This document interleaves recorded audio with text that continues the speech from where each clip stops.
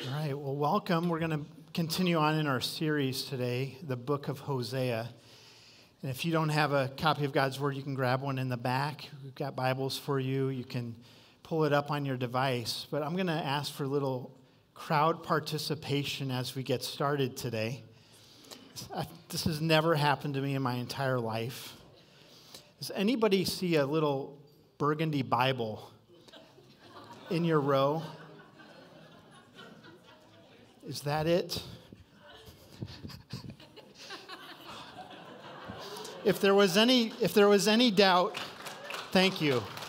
I put it somewhere. I know it's in the room. So I was going through a few people's Bibles in the back that looked similar, so forgive me for that. So if there was any doubt that your pastor's not perfect, I just confirmed that. But thank you. So we're in the book of Hosea. I don't know who your people are. It's a new term going around, your tribe. Who's your tribe? The people you hang with. Who are your peeps? So the first group of people that come to my mind are the dog park people, because we spend a lot of time, my wife and I, at the dog park. Almost every day we're there around 5 a.m., and they're our people, right?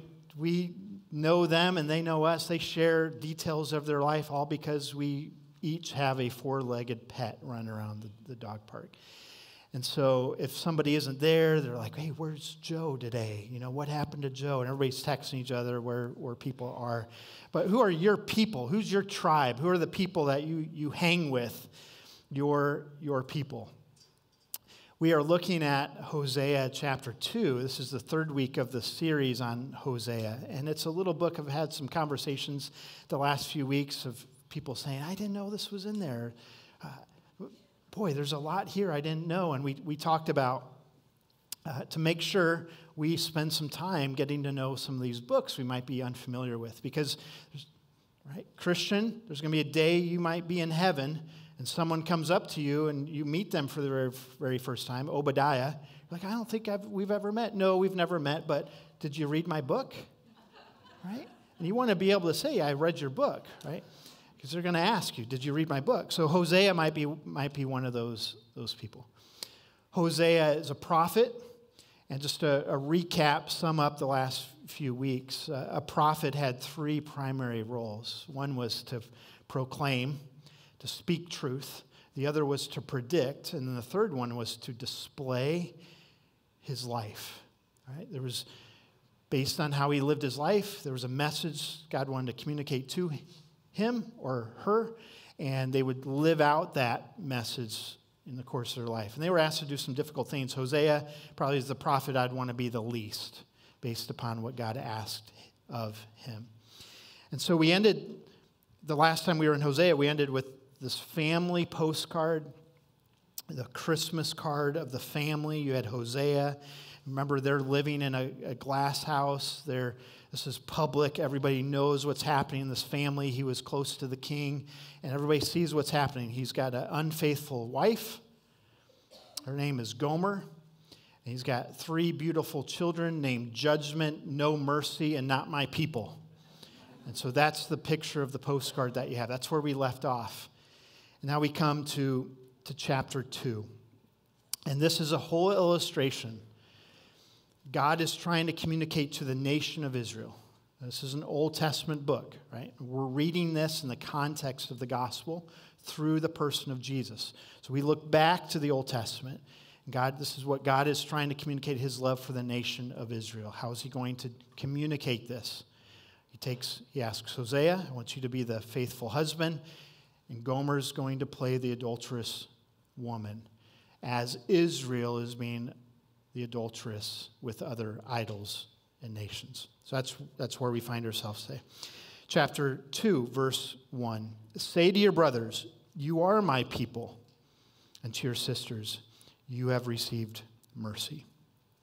Plead with your mother, plead, for this is not my wife, and I am not her husband, that she put away her whoring from her face and her adultery from between her breasts, lest I strip her naked and make her in the day she was born, and make her like a wilderness and make her like a parched land, and kill her with thirst. Upon her children also I will have no mercy, because they are children of whoredom. What is God saying to the nation of Israel? You have forsaken me. God's heart, as is Hosea, is hurt for his wife. God's heart is broken over his people. These are his people, the nation of Israel, as they wander and as they worship other idols and other gods. What's happening in the northern kingdom of Israel right now is very prosperous. The economy is doing really well. It's booming. Everything's going really, really well, except in the area of morality and spirituality. They've taken the good that God has given to them, and they've used that to worship other idols. We continue on. Jump down to verse 6. Therefore I will hedge up her way with thorns, and will build a wall against her that she cannot find her path. She shall pursue her lovers, but not overdo them, and she shall seek them, but shall not find them. Then she shall say, I will go and return to my first husband, for it was better for me than now. And she did not know that it was I who gave her the grain and the wine and the oil, and who lavished on her silver and gold, which they use for Baal or Baal. Therefore I will take back my grain in its time, and my wine in its season. I will take away my wool and my flax, which were to cover her nakedness. What's happening here? It's as if Hosea, he's the faithful husband, and he is still buying and providing for his unfaithful wife.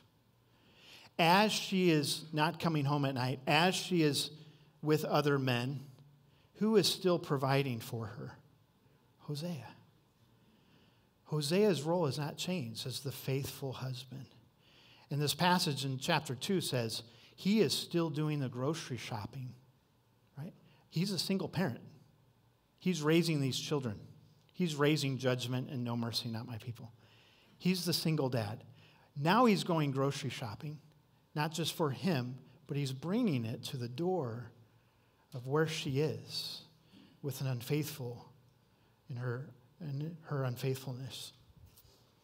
And she's saying, hey, I have wine, I have wool, and I have flax, and I have seeds, and I have water, and I have all this stuff, not even recognizing that's being provided by her husband, who she is breaking his heart on a daily basis. And before we are quick to point the finger, is that not what we all have done at some point? God has been so good to us. He shows us even when we're chasing after other things, God still provides. Even as I run after idols. And there might be an area in our life that we're taking something good that God has given to us and we are twisting it and we're using it to build our own kingdom. I'm using it to make myself look good. I'm using it for my own glory. We've taken what God has given to us. That's what she's doing. Hosea continues to be the faithful husband, continues to provide for her. Even the jewelry that she is wearing, the silver and the gold, is being provided to her by her husband. By her husband. He's the groceries at the door where she is staying. Now, try to imagine the gossip and the mockery and why are you still with her? Because this is what God has asked of Hosea. Because this is how I am with my people. My people do not recognize me. They do not thank me. They're not grateful for what I have given to them. But I'm still going to provide for them. Verse 14. Therefore, behold, I will allure her and bring her into the wilderness and speak tenderly to her. And there I will give her vineyards and make the valley of Achor. A valley of Achor is similar to the valley of Achan. Achan was another character in the Bible. It represents death and sin. And God is saying, no matter how bad it gets, no matter how far we have ran away, no matter what we have run to, there is hope. No matter what has happened in your life, no matter what you have done, no matter what has been done to you, the story of the Bible is there is hope. There's no one in this room beyond hope today. There's hope. There's the door of hope, and there she shall answer as in the days of her youth, as in the times when she came up out of the land of Egypt. As I was looking through this passage and studying over it this week, something that came to my mind is this idea of shame, and we're going to look more at that in a little bit, but we've all done things in our life, if we're honest, right? I'm going to encourage you to be honest. Be honest with yourself, be honest with God, and respond accordingly today. There's all been things that we've all done that we have some regret over, decisions that we've made in our life. I want to talk to you about the difference between self-confidence and self-worth. I think Hosea and Gomer wrestled through both of these things. What's self-confidence? Self-confidence, where do you find self-confidence from? Self-confidence is found in successes that you have had in your life. When you do something good, it gives you self-confidence that maybe tomorrow I'll do something better, and it gives me confidence I'm going to get this job. It gives me confidence the next free throw I take, I'm just going to go in. Why? Because the last free throw went in, right? When a shooter's in a slump, they just need to see that ball go in the hoop, and then they get more self-confidence, right? That's self-confidence. When you go to the plate, if you're 0 for 10, you don't have very much self-confidence that you're at bat number 11, you're going to get a hit. You tracking with me? That's self-confidence. Self-worth is something completely different. Self-worth is given to you by your Creator. It does not rise and fall. Self-confidence goes up and down. But self-worth never changes. Self-worth is infinite.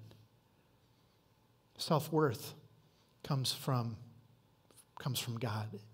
You're valuable, not based on what you've done or what you haven't done. Not based on your degrees, not based on your successes or your failures or how good you look. Your self-worth comes from who made you.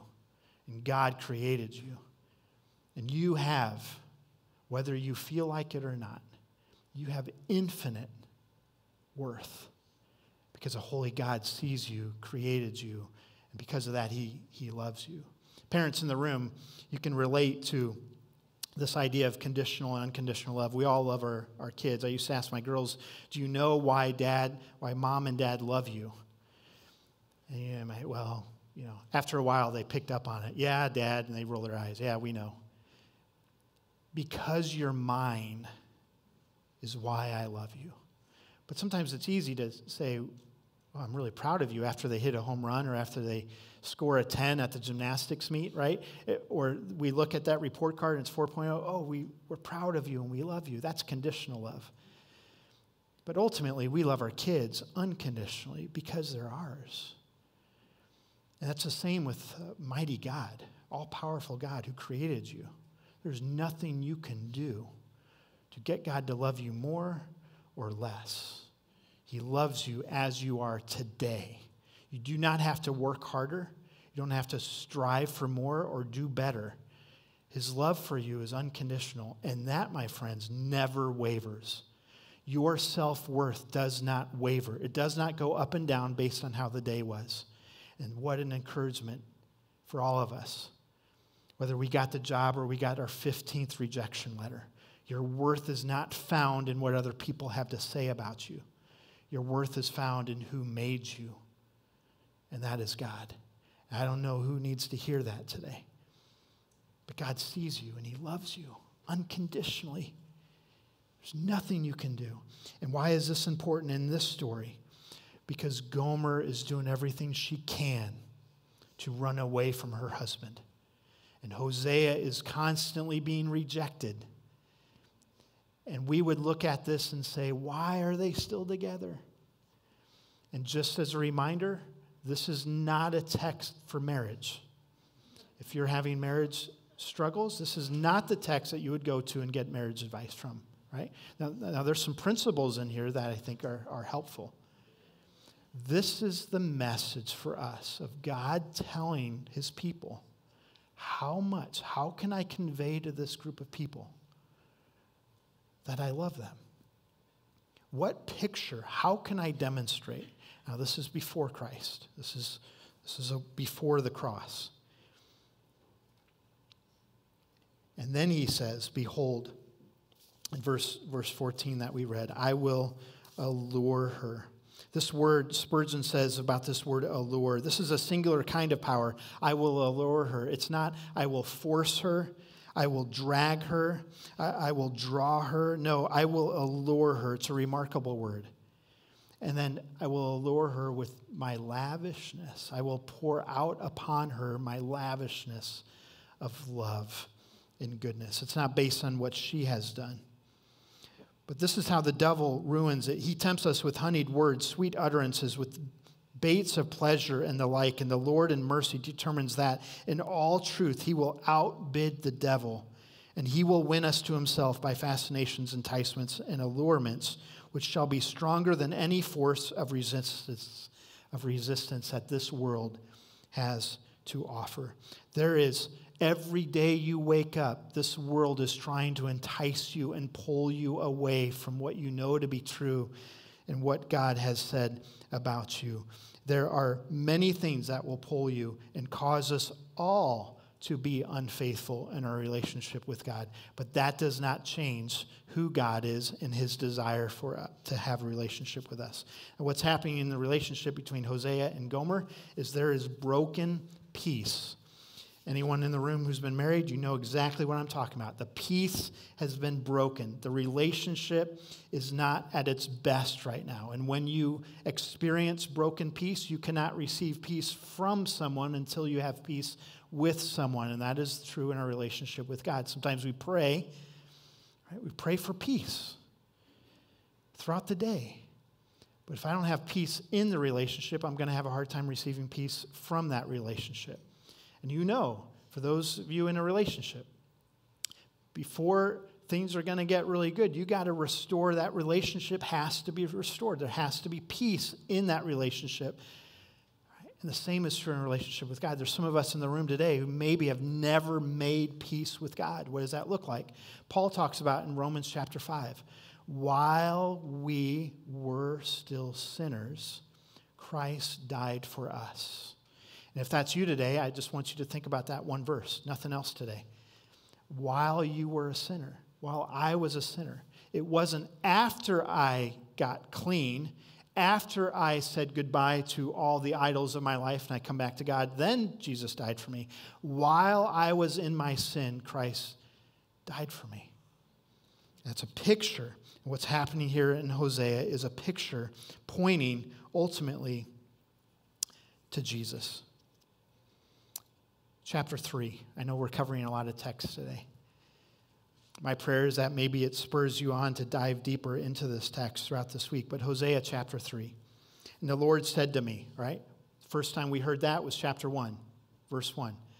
Hosea just graduates from prophet school. And God said, okay, I've got my first word for you. This is the next assignment. Hosea is like, please make this one a little bit easier than that first one. I did what you asked the first time.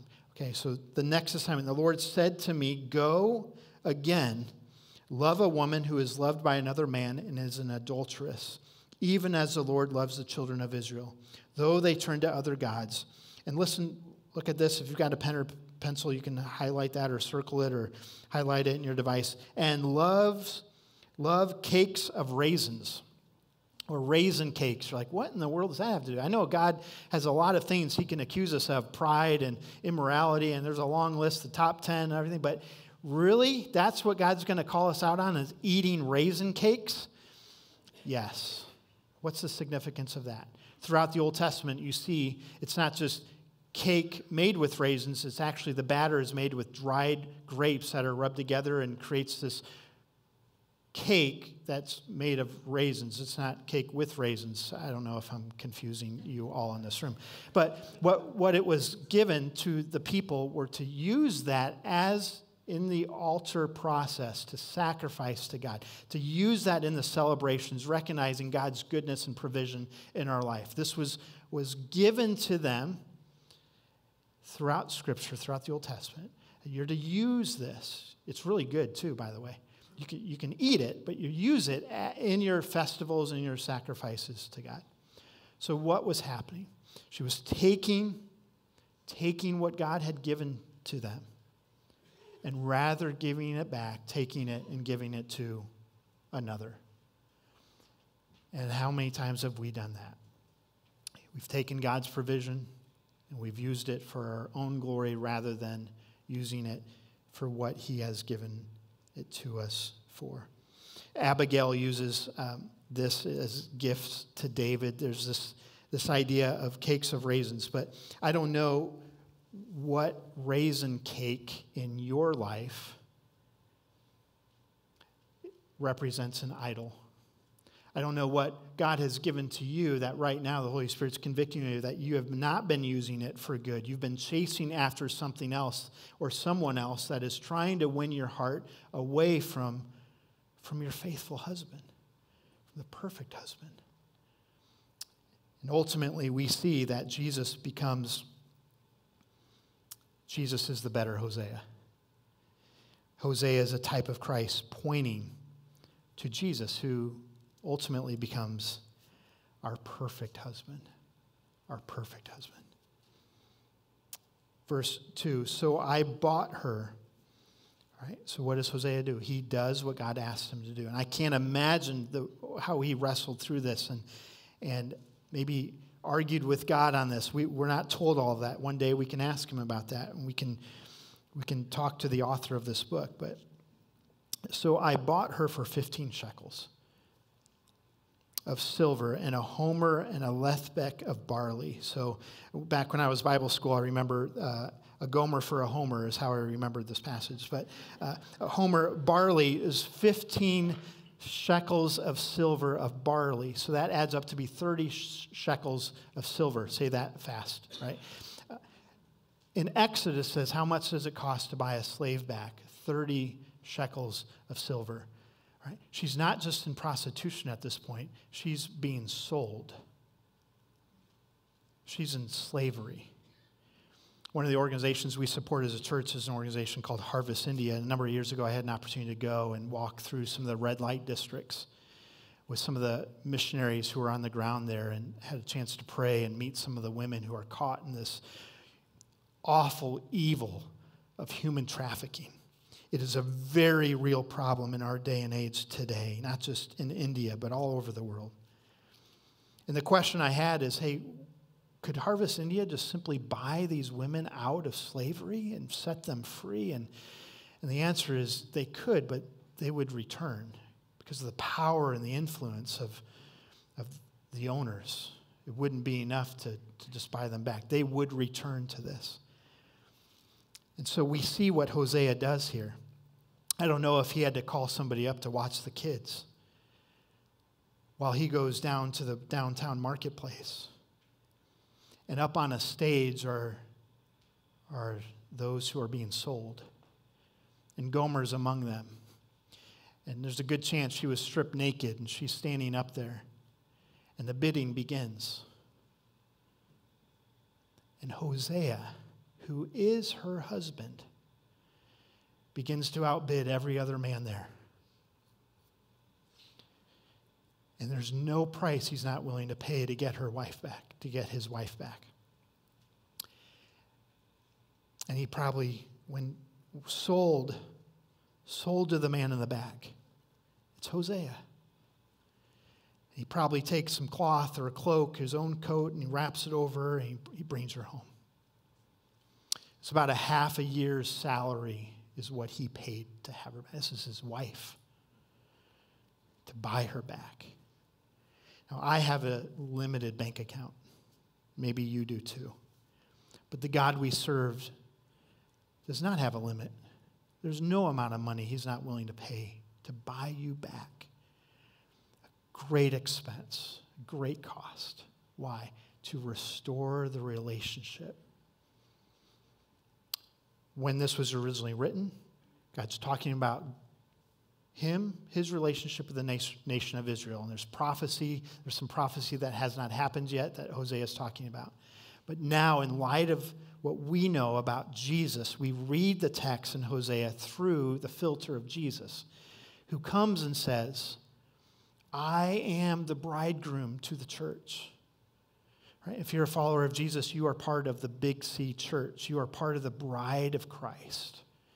And the bride is beautiful, not because of what she has done or hasn't done, but because of the one who bought the bride. Paul picks up on that passage in Ephesians 5:22 through 33, where he tells the husband to love his wife 5-6 times. And my friends, the wife is never told to love her husband anywhere in Scripture. You can do some homework this week. Now, wives, easy on the conversation on the way home from church, right? See, I told you I don't have to love you. But what is happening here? What is happening? There's a few things happening. If the husband loves the wife like Christ loves the church, the wife will never need to be told to love her husband. That will be her response. Her automatic response will be one of gratefulness and thank you and respect, and will love him back. And all of us in this room at one point or another in our life have not felt worth being bought back. We've all been at a point, based on our decisions and our actions in our life, we feel like, no, I'm not worth that. Nobody's going to buy me back. Why would they want me? We've all thought that if we're honest. And God says, no, I'm going to outbid everything this world has to offer you. I'm going to outbid because I love you and I want to have a relationship with you. Jesus is the bridegroom. Jesus is the perfect husband who will never leave you. It doesn't matter how many times you run away and you chase after everything under the sun. Jesus says, I am here. I will be the last man standing to buy you back. That is good news. And that is the gospel found in the book of Hosea. And he buys her back. He outbids. And then he says to her, you must dwell as mine for many days. You shall not play the whore or belong to another man, so I will be also to you. For the children of Israel shall dwell many days without king or prince, without sacrifice or pillar. He's talking about the exile that's about to happen in a couple of months from the time he's writing this. Afterward, the children of Israel shall return and seek the Lord their God. This is future tense. And David their king, and they shall come in fear of the Lord and to his goodness in the latter days. God says, I'm trying to communicate to you how much I love you, and I love you. I care about you so much that I know the damage and the hurt that happens to you when you chase after all these other things. They will please you for a night, but they will not last. I, God says, am the only one who will fulfill you and remind you of your self-worth. It is not based on what you've done or you haven't done. That's not why Hosea went to buy Gomer back, because she was this great wife. It's the opposite. But he was trying to communicate to her how much he loved her. I don't know the full story of Gomer. We're going to continue on the rest of this passage in the rest of the book of Hosea. There's a lot here. But we don't know all the full story of her heart. One day we might get to know that. But peace was made. When he bought her back, there was peace. There was a reconciliation that happened between Gomer and Hosea that then allowed her, and again, we don't know all the details here, as she wakes up every morning going forward, we don't know the full story, but I can imagine would give her purpose and a reminder of her worth. It's a powerful thing when you can get up in the morning knowing no matter what happens today, it does not change my worth, does not change my identity, does not change my Creator, that he loves me and cares about me. And he, my friends, desires to have an eternal relationship with you, not just this world, for eternity. There's nothing God could ever do for you or give to you greater than the gift of himself. In the book of Isaiah 40, we're told how much God loves us. It says, God would give nations in exchange for you. For you. Do you know how much God loves you today?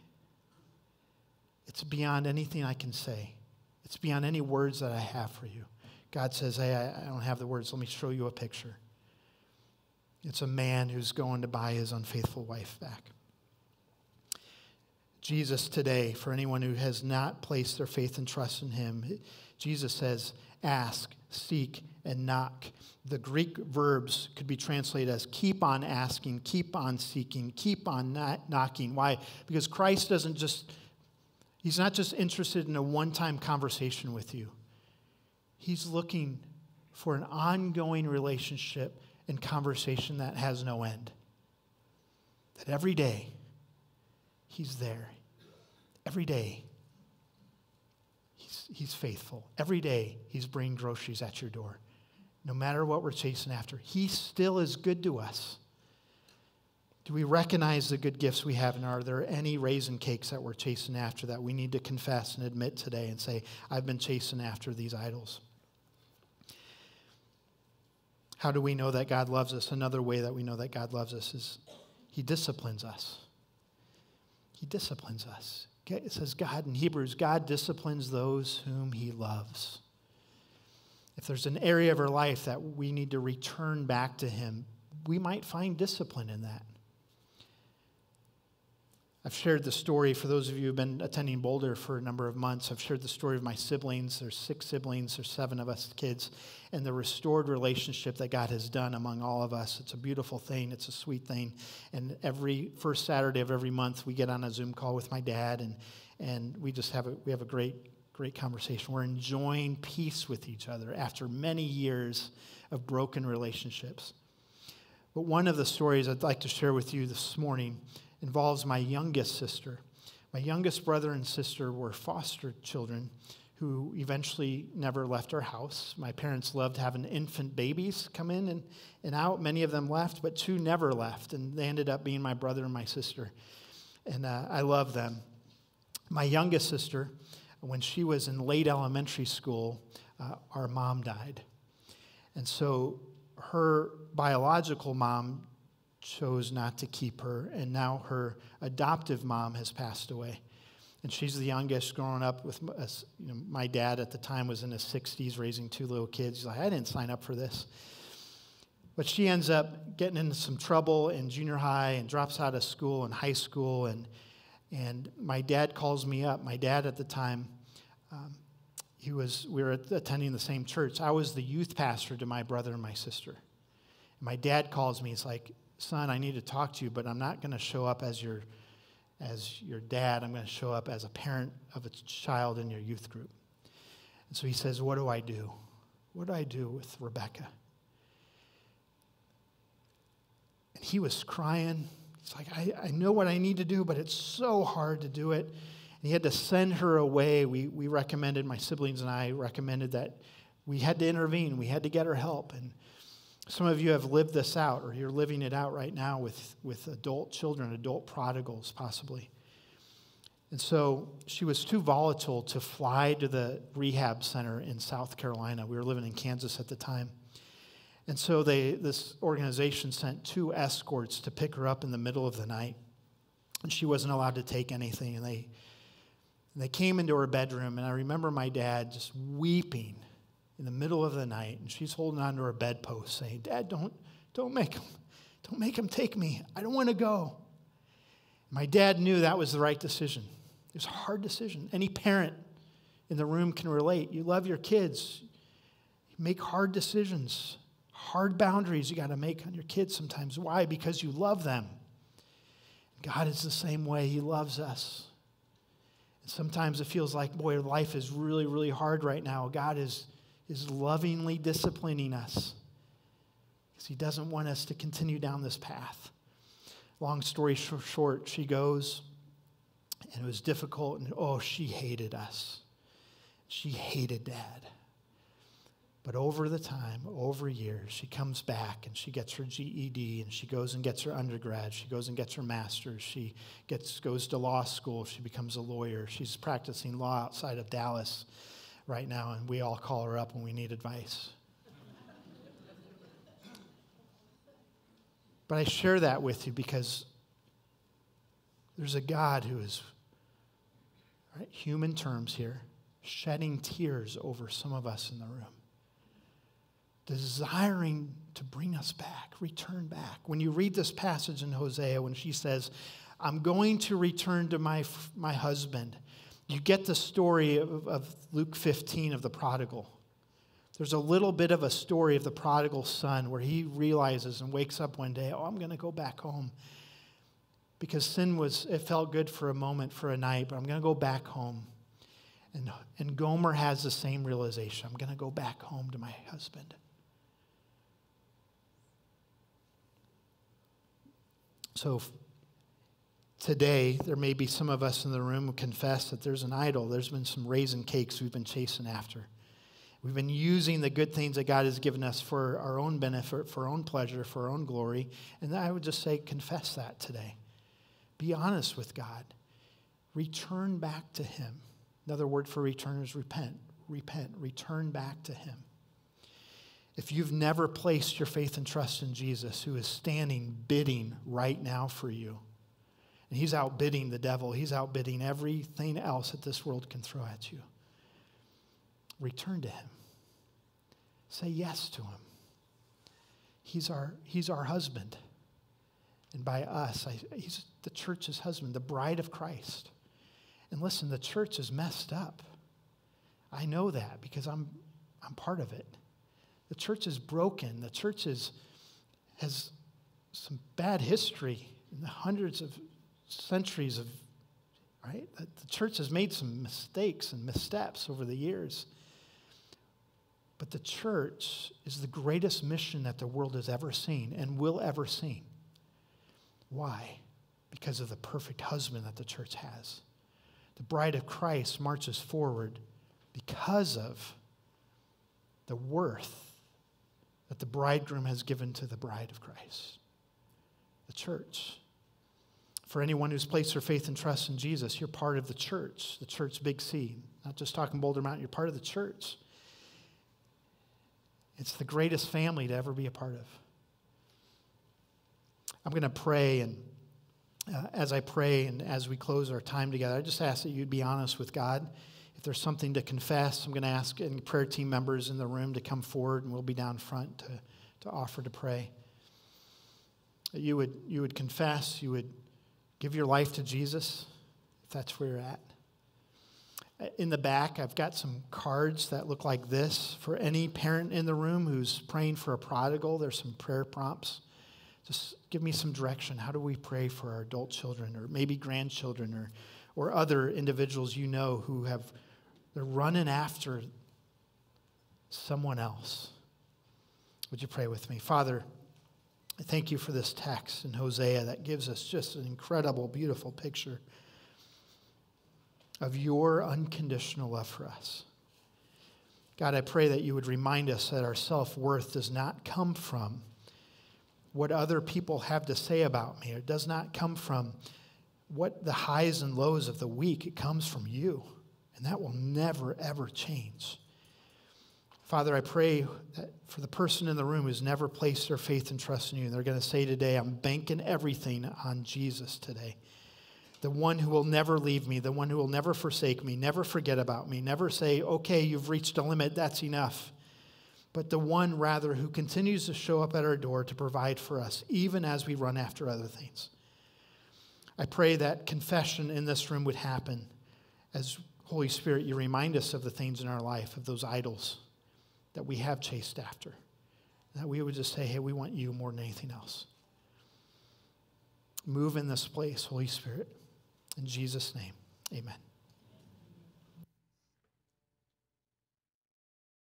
I want to take a moment to say thank you for joining us for today's service online. I'm going to invite you to our website where there are a number of different action steps to take following today's service. Maybe joining a small group or finding a place to serve or sending a prayer request into the church to let us know how we can help you and how we can be praying for you. If you found this message today encouraging and supportive, I'm going to ask you to like or share or comment and let us know and share that with your friends. If it's been an encouragement to you, I trust you'll be an encouragement to others as you share this resource. Hey, we've been praying for you. We're going to continue to pray for you throughout this week and trust you'll join us again next weekend. Have a great week.